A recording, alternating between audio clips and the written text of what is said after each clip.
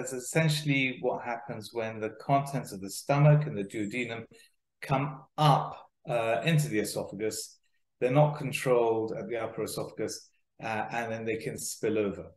Now that when it spills over, you've got two main groups of structures around there. You've got your lungs and your trachea, and you have your pharynx, swallowing mechanism, vocal cord. There are two main groups, so laryngopharynx and the airways. And if you're washing your vocal cords in the contents of your stomach and duodenum on a regular basis, then they will become affected. They become inflamed. You can get nodules. You can get all kinds of side effects from this, direct consequences. And that affects the voice and the quality of the voice and the strength of the voice. So in terms of the tone, projection, and so on. Like a lot of things in medicine, in health, in nature, an occasional insult or injury is recoverable. It is reversible. You can recover from that. However, if you have that same injury repeated, persistently over time, doesn't have to be a huge amount of time, repeated, then the changes can become irreversible. And that's exactly what happens with reflux, what it does to the esophagus, what it does to the vocal cords, what it can do to the airways and the lungs. Once or twice transient, I guess they're warnings, symptoms. Repeatedly, recurrently, the symptoms might actually diminish with time. They might become less noticeable as you learn to live with them. But the changes that they lead to can then become permanent.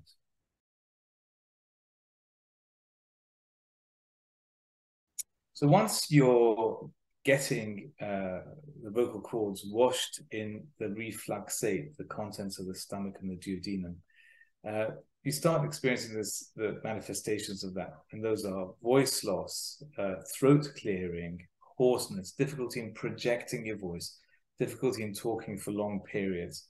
And I've had many patients who come to me with these as their primary symptoms. I've had people who work in radio. I've had people who are performers or singers or speakers and teachers and so on, where they actually cannot any longer deliver the day-to-day work. I had a gentleman who worked on a very loud, busy building site. He was unable to project and shout.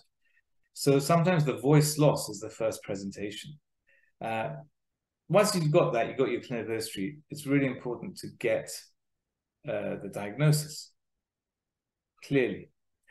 But once you've got your diagnosis, it's equally important, if you're heading down the treatment line, to know that your diagnosis of reflux is the cause of those symptoms. So sometimes you can have symptoms which aren't directly down to the reflux, or sometimes you can have symptoms down to the reflux, but there might be a coexisting disease. So I do spend some time with the ENT surgeons. My colleagues work quite closely with them, where if primarily the patient's problems are in the throat, we also get their throats looked at and assessed by our colleagues. So you rule out coexisting diseases, you confirm the diagnosis of reflux, and there are tools that we use to actually link in that diagnosis of reflux symptom association probability with the symptoms that they have. Once we know that, then the patient has several options. Essentially conservative, we always think about, medical, we always think about, and surgical options. And pretty much most of the things that I treat in surgery, most of the things we do in medicine, you always want to take the option which is going to be effective, lowest risk. And I think that's the crunch. Is medical treatment effective? Yes, it might relieve symptoms, but no, it will not stop the fluid still coming up. In many instances, it doesn't prevent the progression of the disease from something that's reversible to something that's irreversible. So generally, if people have a confirmed diagnosis, they're symptomatic, if they're relatively active and fit enough for a procedure, we then do a risk-benefit analysis. We see, is the surgery going to benefit them? Almost certainly it will. We then see what the risks are for them. And if patients are generally low risk, then it's a relatively straightforward algorithm going down that surgical route. So the decision-making is based on a case-by-case basis. It's arrived at after some basic investigations, history, and examination, and then correlating those findings with the patient's symptoms. So we've talked a little bit about how the voice gets affected. I find that actually in practice, we get a group of patients who come with just voice symptoms. We get a group of patients who come just with lung symptoms, and we get a large group of patients who come with both together.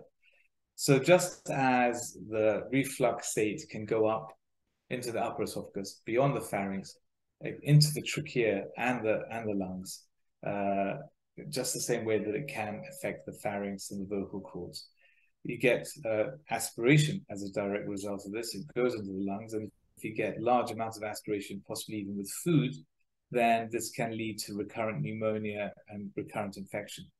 More insidious, more worrying than that, and I'm glad that this has finally been picked up. It's something which I've been looking at for the last 2 decades, but there is now greater awareness. More worrying than that is pulmonary fibrosis and chronic gradual worsening of lung function. And this is something which, you know, people might not immediately notice, but they will get more short of breath. They will get weaker. Their exercise function goes down. And again, if someone's got respiratory symptoms getting worse in the presence of reflux, then that needs treatment. It needs effective treatment. Now, the problem is awareness. We could say maybe a couple of decades ago, there was much less awareness, and there were patients sitting in chest clinics with very large hiatus hernias or with very wide open sphincters with bad reflux, but just getting treatment for their cough.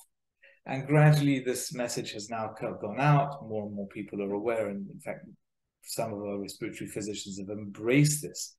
And I do get regular referrals now from chest physicians whose patients have a chronic cough. They've investigated them. They've identified that they respond to acid medication, which is suggestive that it's down to an increased acid in the throat, acid in the trachea problem.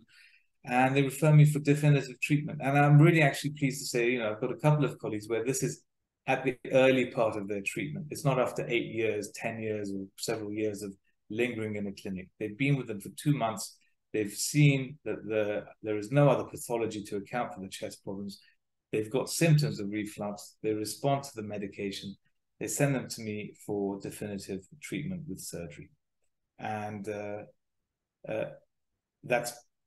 it's encouraging. There's still more work to do. I think general awareness is still not there. So voice and pulmonary problems as a direct consequence of reflux is not fully appreciated everywhere, but it's getting there. One of the key examples, for example, is you don't have to have heartburn. Many patients with bad reflux don't have heartburn. They just get the stuff coming up. Their first manifestation, their first presentation might be voice loss.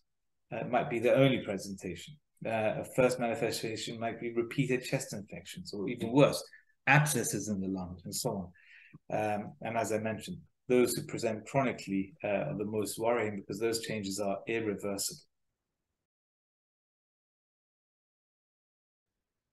With any form of treatment, and specific treatment, very, very important to get the diagnosis right.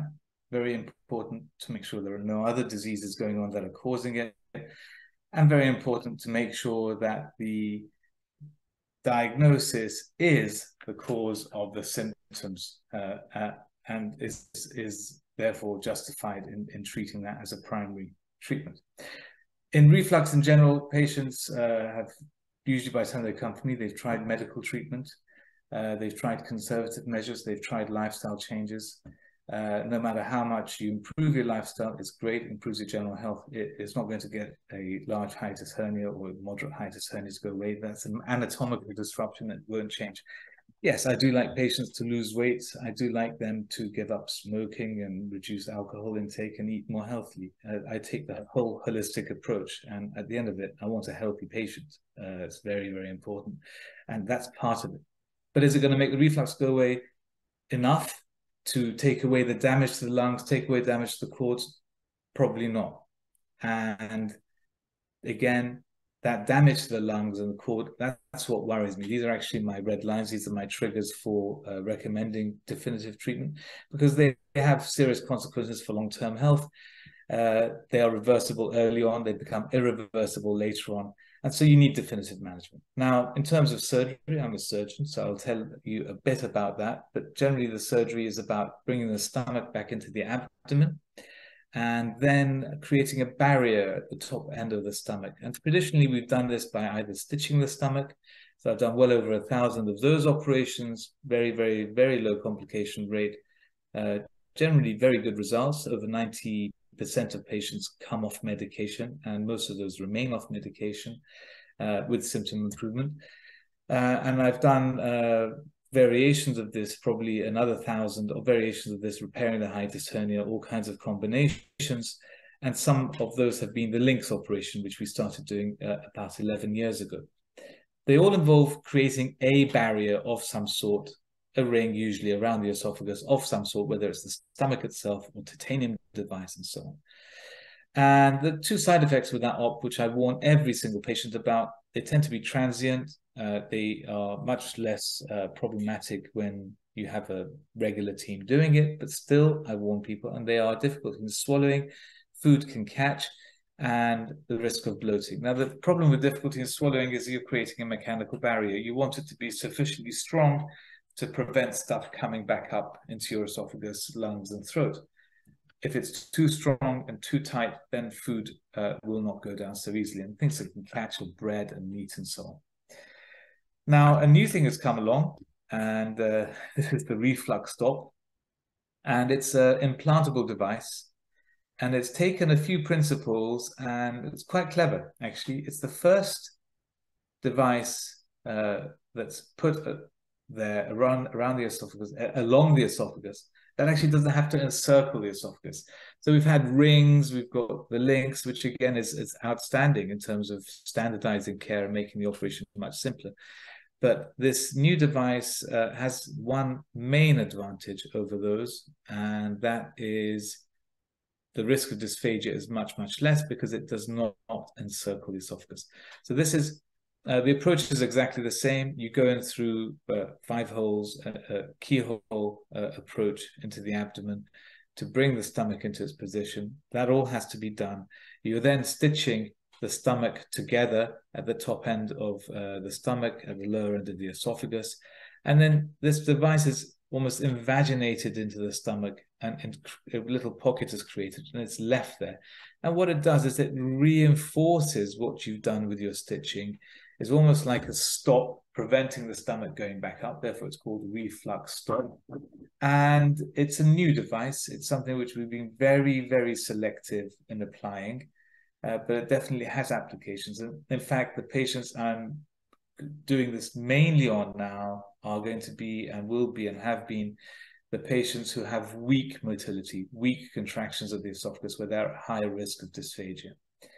And this obviously we're offering alongside the LINX and the hiatus hernias and all the other traditional operations, which I've been doing since 2001. So it'll be very interesting to see the longer term results. That is, as always, one of the drawbacks with brand new things is your results tend to be shorter term, but the last decade, the trials that have been done have been promising on this. And it's been proven safe. It has CE approval and is now in the UK and has approval in the UK as well.